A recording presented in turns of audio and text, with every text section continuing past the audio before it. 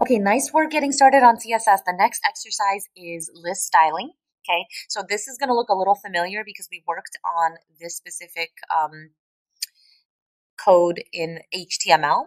And what we did was we styled the background color for the header, the unordered list, and the ordered list. But do you guys remember how we had to go into every single tag and add style equals background color green, or style equals background color chartreuse, or whatever the color was? So we had to do this for every single tag individually. Now, the power with CSS is that it cuts down on all of that coding. We can write one rule that targets all of the tags at once. So you don't have to repeat yourself over and over.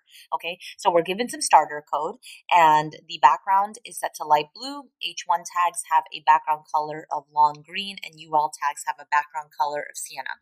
Our job is to add the following styles to the specified tags. So we want H2 tags to be light yellow. The background color is going to be orchid for the ordered lists, and the LI tags are going to have a font size of 20 pixels. And as a little hint here, we want to use the font size property.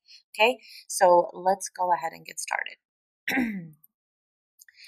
Right now, this is what we are starting with, and we're going to write all of our code up here in the style sheet. Remember, this is called an embedded style sheet. It's embedded because it's actually inside of the HTML page. Later, we're going to learn about external style sheets, but for now, just know that this is called embedded, and all of the rules are inside of this embedded sheet.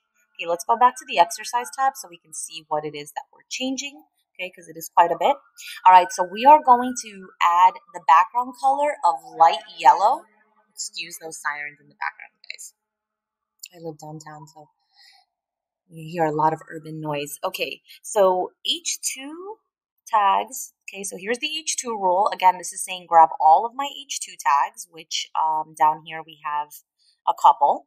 All right, and we are saying to change the background color to light yellow. Okay, so we're just going to type it exactly how we see it. And every property value pair always ends with a semicolon. You can think of these semicolons as periods, and this is useful if you have multiple properties, you want to separate them, and this semicolon tells the browser when a property value pair has ended. Okay, so always end with a semicolon. Then the background color for the ordered lists is going to be orchid. And the LI tags are going to have a font size of 20 pixels. So font size 20 px. Okay, so just think back to what we did in the last exercise we worked on this. We had to go into each tag individually and add in the style equal. So rather than having to do that twice, for example, for each of these H2 tags, we just did it once up here, and it grabbed both of our H2 tags over here and turned them light yellow. So we didn't have to repeat this over and over. Now you may think, okay, well, there's only two H2 tags here, so did it really save that much time? In this example, we're looking at a relatively small web page. Now imagine you had a web page with 10, 15, 20 H2 tags. It would be really time consuming to go in and style each tag one by one. So what's nice again about CSS is it speeds up the styling process. You write one rule and it applies to all of the tags, so you don't have to repeat yourself.